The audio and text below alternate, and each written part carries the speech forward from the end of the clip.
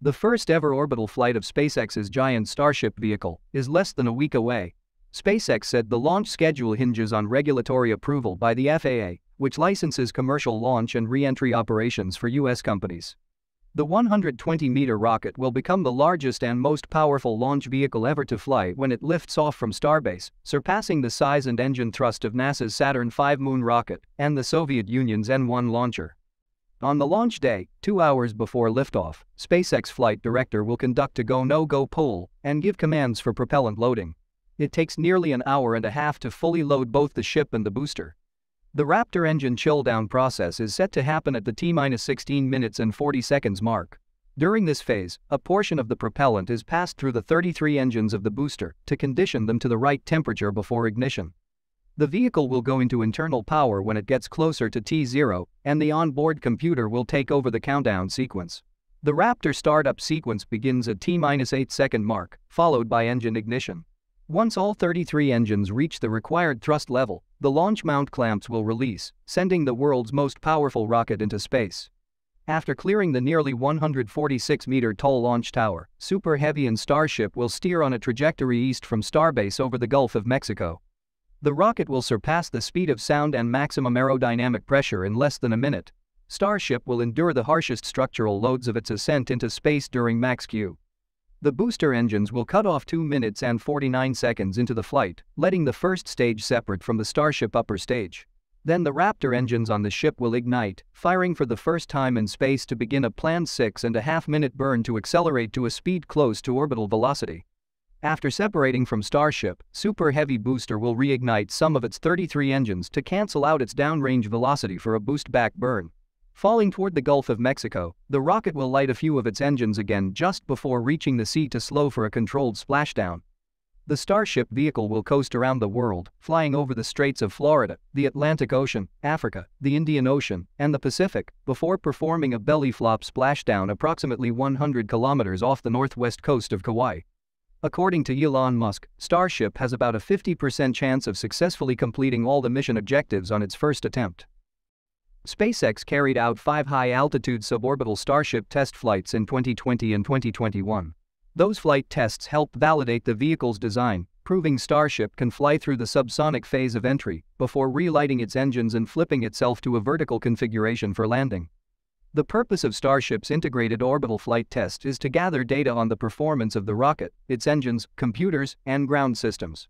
These data will enable engineers to refine Starship designs for further tests and eventually, operational missions to place satellites in orbit and carry cargo into deep space. A full mission success would gain data on the accuracy of the booster's landing ahead of future returns to the launch site to be caught by the launch tower arms. At the same time, the survival of Ship 24 until splashdown would validate its thermal protection system tiles. However, given the challenges of this maiden flight, anything past a smooth ascent, as opposed to damaging the launch site via an early failure during the countdown or launch, would be a significant achievement for SpaceX. The Federal Aviation Administration website announces that Starship's anticipated launch date is April 17, with backup dates from 18th to 22nd. However, the schedule will depend on several factors, such as the completion of final checkouts on the rocket, weather conditions, and most notably, the approval of a commercial launch license from the Federal Aviation Administration. The license can be expected at any time on or before April 17. SpaceX could literally launch Starship within minutes of receiving the launch license. Authorities have already issued navigation warning areas stretching into the Gulf of Mexico, including a marine hazard zone probably for the Super Heavy impact. There is also a 2,300 nautical mile-long debris alert zone in the Pacific. Temporary flight restrictions have been issued for Mexican and U.S. airspace to alert aviators of the launch of Starship. Road closures on April 17, 18, and 19 for flight operations are also posted on the Cameron County website. SpaceX had plans to conduct a full-stack wet dress rehearsal this past week, but the company later canceled the plan. With the high likelihood of scrubbed launch attempts on the first try, it just makes so much more sense for SpaceX to go for launch and treat those aborted attempts as wet dress rehearsals.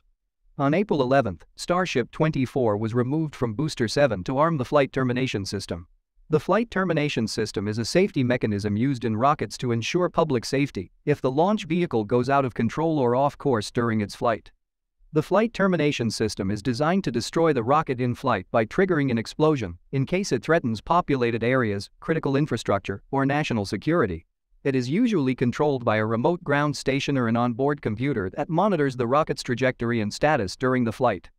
Once the flight termination system is armed, Ship 24 will be stacked atop Booster 7 for launch. A second Starship Orbital launch within a few months is feasible if the launch site handles the first flight. The next prototypes in line are Starship 25 and Super Heavy Booster 9. Booster 9 resides inside the Mega Bay with its engines undergoing installation, and Ship 25 is being tested at SpaceX's recently acquired Massey's facility. Elon Musk recently revealed SpaceX's plans to build next-generation Starship vehicles. The next generation of ships will be 60 meters tall, 10 meters longer than the current prototypes. Those ships will feature 6 vacuum-optimized Raptor engines, which, according to Musk, is inevitable. When the Starship's design was first unveiled in 2017, the ship measured 48 meters tall, and the whole vehicle measured 106 meters. The ship was supposed to feature 4 vacuum-optimized and 2 sea-level engines. The Starship's design has significantly changed since 2017. Today, the ship measures 50 meters, and the entire vehicle measures nearly 120 meters. As you know, the ship currently features 3 vacuum-optimized and 3 sea-level Raptors. Adding 3 more vacuum engines will double the Starship's current vacuum thrust, and with a 10-meter addition in length, the ship can carry enough fuel for interplanetary missions. According to Musk, the orbital launch mount will also receive some upgrades in the near future. High-strength stainless steel armor will be added to protect the launch mount from the 33-booster engine exhaust during liftoff. Moreover, since steel will be eroded fast by the booster plume, the launch mount will need a water-cooled steel jacket to achieve full reusability. SpaceX is currently working to install a water deluge system for the launch mount to prevent rocket exhaust from damaging the launch platform and its surroundings. The system will spray thousands of liters of water directly below the rocket's engines to protect the launch pad hardware from the extreme acoustic and thermal environment during liftoff. Although the deluge system will not be operational before the orbital test flight, future missions from Starbase will have an active water deluge system. SpaceX is also planning to install a flame diverter in addition to the water deluge system. The primary purpose of the deflector is to divert the exhaust plume away from the launch vehicle to prevent damage to the launcher. Several parts for the Starship flame diverter have already arrived at Starbase, and the installation of the diverter may begin as soon as the orbital test flight is complete. Now, let's discuss some of the biggest updates in the world of science and technology from the past week. The European Space Agency's JUICE spacecraft to Jupiter launched atop an Ariane 5 rocket from Europe's spaceport in French Guiana on April 14. The spacecraft separated from the Ariane 5 rocket 28 minutes after launch, and several minutes later the spacecraft deployed its solar panels. Over the course of the next 17 days, JUICE will deploy its antennas and other instruments, followed by 3 months of testing and preparing the instruments. Reaching Jupiter will take JUICE more than 8 years, with a series of gravitational assists as it flies by Earth, the Moon and Venus to give the spacecraft the push it will need to enter Jupiter's orbit in July 2031. Jupiter Icy Moons Explorer, or JUICE, will make detailed observations of Jupiter and its 3 large ocean-bearing moons Ganymede, Callisto, and Europa, with various remote sensing, geophysical, and in-situ instruments. The European Space Agency selected the JUICE mission for development in 2012. The spacecraft, which weighs nearly 6,000 kilograms, is equipped with 10 science instruments developed by research teams across Europe, the United States, and Japan. JUICE's solar panels are the largest ever built for an interplanetary spacecraft, stretching nearly 27 meters tip to tip, with an area of 85 square meters. Their large size will allow JUICE to generate enough power for the spacecraft and its science instruments at Jupiter. During its 3.5 years of scientific investigations, the spacecraft will make 35 flybys to examine the wider Jovian system and characterize the gas giant's atmosphere, magnetic environment, ring system, and smaller satellites.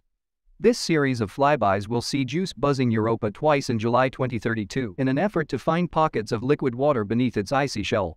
The Italian Space Agency and NASA provide JUICE's radar that can penetrate the surfaces of icy moons as deep as 9 kilometers, showing us their internal structures for the first time. Europa's frozen surface also has puddles of melted water, which researchers believe can be cozy habitats for extraterrestrial life. JUICE will also hunt for previously detected plumes of water vapor from Europa. Such plumes, which may rise 200 kilometers high, are thought to originate from the Moon's hidden ocean. During several flybys of Callisto, Jupiter's second-largest moon, JUICE will study the cratered and ancient surface of this moon, which may also possess a subsurface ocean. The final stage of the JUICE mission will involve orbiting Ganymede. Ganymede, the largest moon in the solar system, has a radius of 2,630 kilometers, slightly less than Mars, and is 4.5 billion years old, placing it at the same age as Jupiter. The spacecraft's instruments will create a high-resolution map of Ganymede's icy surface and investigate its magnetic field and deep subsurface ocean. JUICE will enter orbit around Ganymede in late 2034 and remain there through the end of the mission, currently planned for September 2035.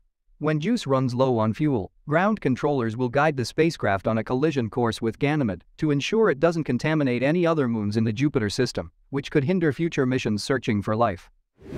Relativity Space has decided to retire its Terran 1 launch vehicle after its failed maiden mission.